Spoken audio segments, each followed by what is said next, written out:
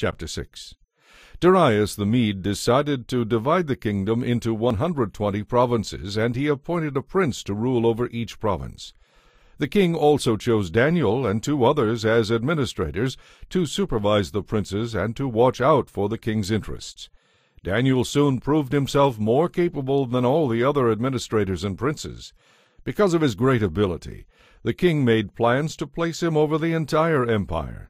Then the other administrators and princes began searching for some fault in the way Daniel was handling his affairs, but they couldn't find anything to criticize.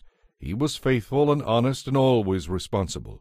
So they concluded, "Our only chance of finding grounds for accusing Daniel will be in connection with the requirements of his religion." So the administrators and princes went to the king and said, "Long live King Darius! We administrators, prefects, princes, advisers, and other officials have unanimously agreed that your majesty should make a law that will be strictly enforced. Give orders that for the next 30 days, anyone who prays to anyone, divine or human, except to your majesty, will be thrown to the lions. And let your majesty issue and sign this law so it cannot be changed, a law of the Medes and Persians, which cannot be revoked."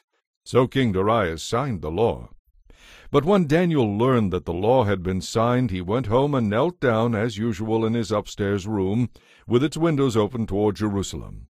He prayed 3 times a day, just as he had always done, giving thanks to his God. The officials went together to Daniel's house and found him praying and asking for God's help. So they went back to the king and reminded him about his law.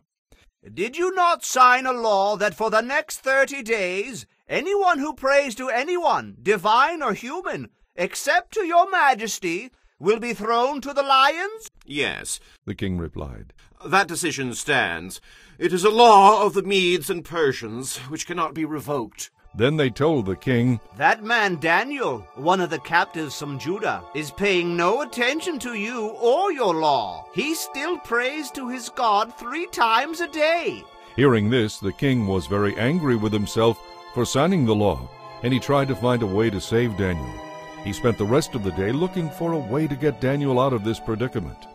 In the evening the men went together to the king and said, "Your majesty knows that according to the law of the Medes and the Persians, no law that the king signs can be changed." So at last the king gave orders for Daniel to be arrested and thrown into the den of lions. The king said to him, "May your God, whom you worship continually, rescue you." A stone was brought and placed over the mouth of the den. The king sealed the stone with his own royal seal and the seals of his nobles, so that no one could rescue Daniel from the lions. Then the king returned to his palace and spent the night fasting. He refused his usual entertainment and couldn't sleep at all that night. Very early the next morning the king hurried out to the lion's den. When he got there, he called out in anguish, "Daniel, servant of the living God, was your God, whom you worship continually, able to rescue you from the lions?" Daniel answered, "Long live the king! My God sent his angel to shut the lions' mouths so that they would not hurt me. For I have been found innocent in his sight, and I have not wronged you, your majesty." The king was overjoyed and ordered that Daniel be lifted from the den. Not a scratch was found on him, because he had trusted in his God. Then the king gave orders to arrest the men who had maliciously accused Daniel.